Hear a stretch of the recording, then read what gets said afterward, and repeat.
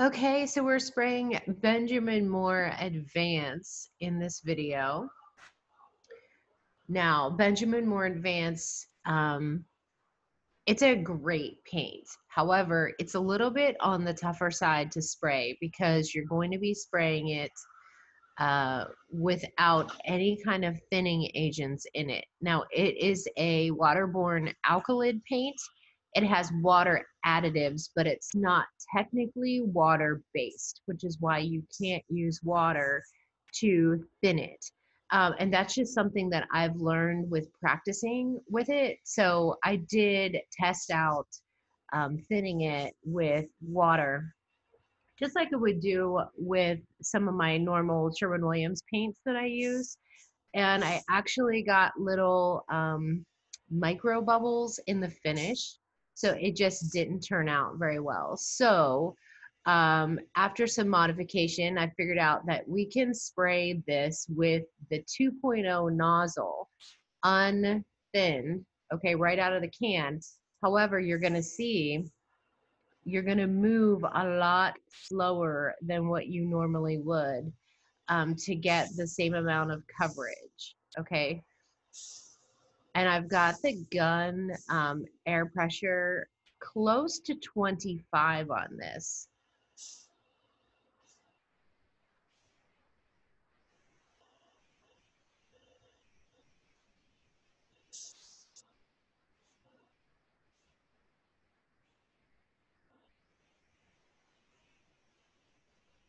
So I'm just kind of moving and I'm trying to get in and get these legs. They're kind of long and skinny.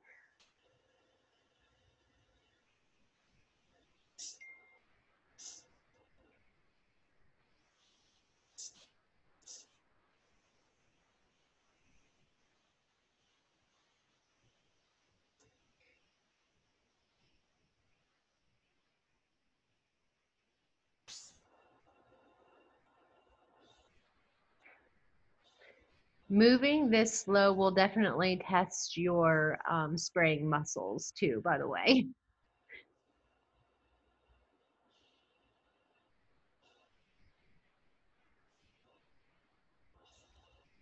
It's a good workout for them.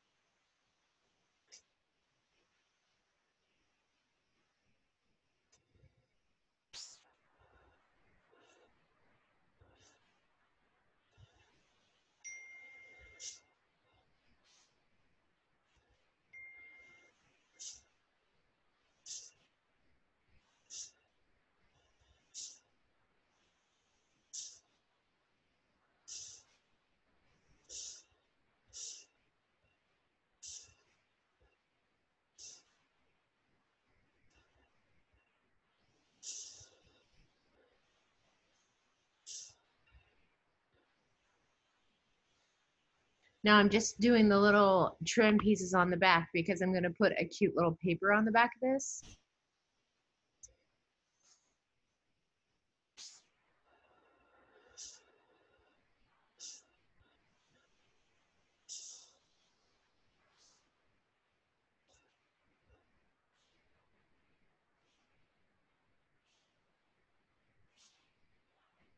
So the recoat time on this paint is 16 hours.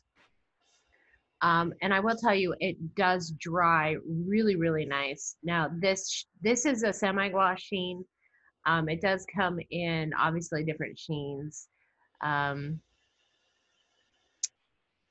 you know, I've been really impressed with it. Once I've gotten this dialed in, with spraying it without water and getting the right kind of setup. And a lot of people love to use this paint on cabinets. It's super durable because again, it dries like an oil. So it dries super hard.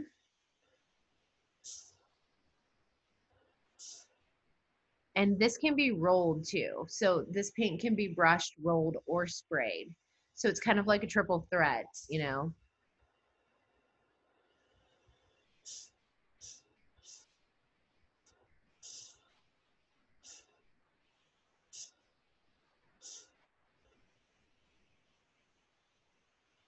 I'm still fighting to get all the spots on those little legs.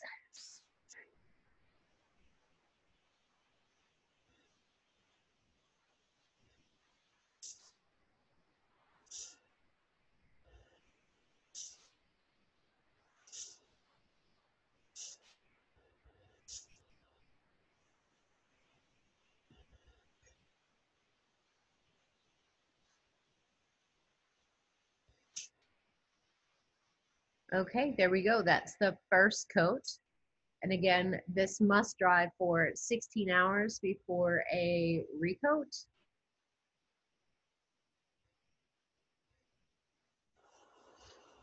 And it does have to be lightly sanded. So here I am prepping for our second coat with just a quick sand with a 220 sanding sponge.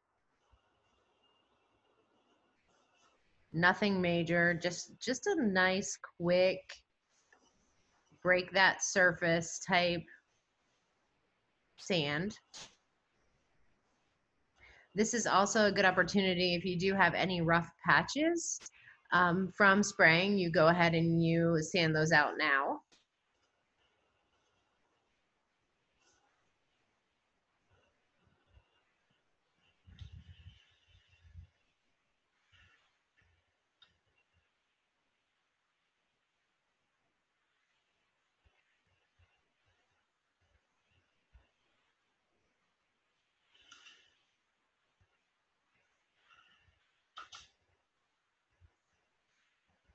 Okay, you want to go ahead and wipe it down.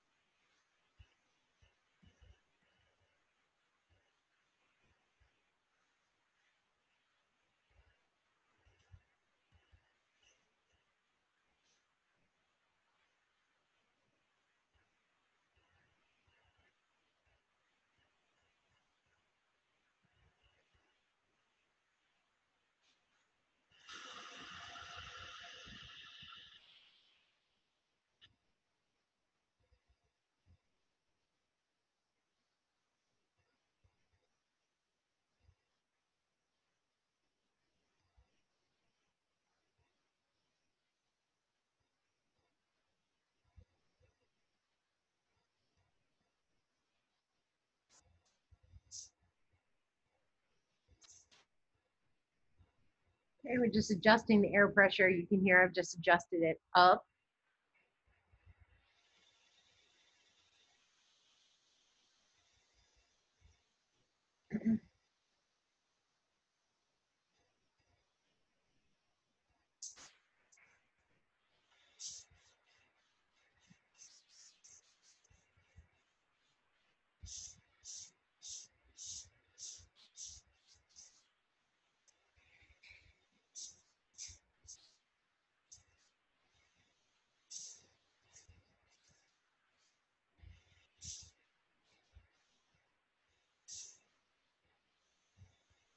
Okay, now at this point, I don't know if you can hear it on your end, but my nozzle is popping off. Now that happens, I could have just edited this out, but I wanted to make sure um, to talk to you guys about the fact that when your nozzles get, after you've used them so many times, they tend to want to like pop off. Okay. So what I did there is I stopped what I was doing. I went and I got a new 2.0 nozzle and threw that one away. I don't know how many uses I had gotten out of it, but I'm sure it was several. Um, but when they're popping off, you're not going to get the same kind of air coming out. So you want to make sure that you change out your nozzle if that happens.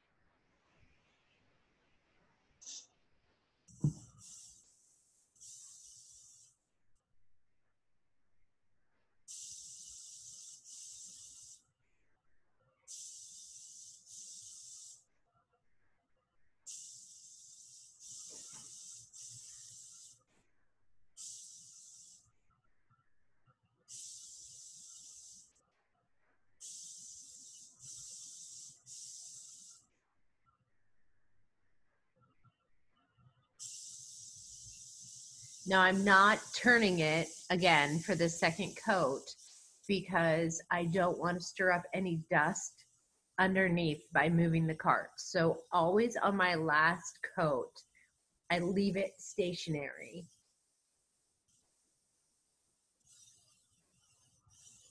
Now, yes, I'm moving around on a cart, so there's going to be some dust stirred up from that, but we try to keep our booth really, really clean. We sweep it out every evening or sometimes even in between, depending on what we're spraying.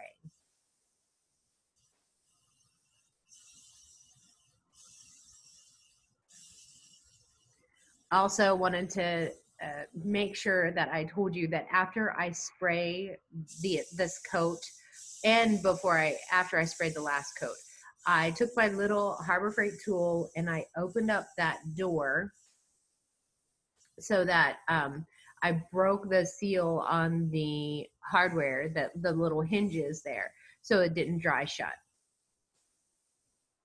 So I actually propped the door open and let it dry that way.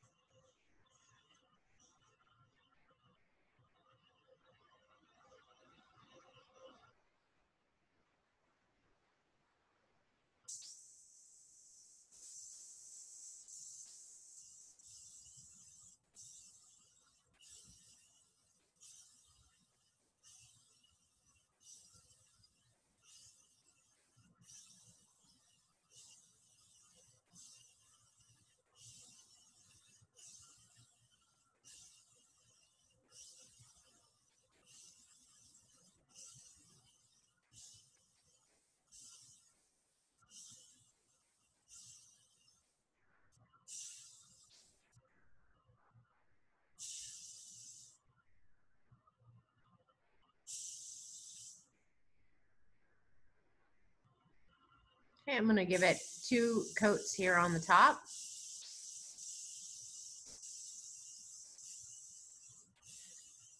Now this paint does self-level really beautifully, so that's why I'm going to go ahead and give the top an extra coat. All right, beautiful. I love this color. This is going to be a great little piece.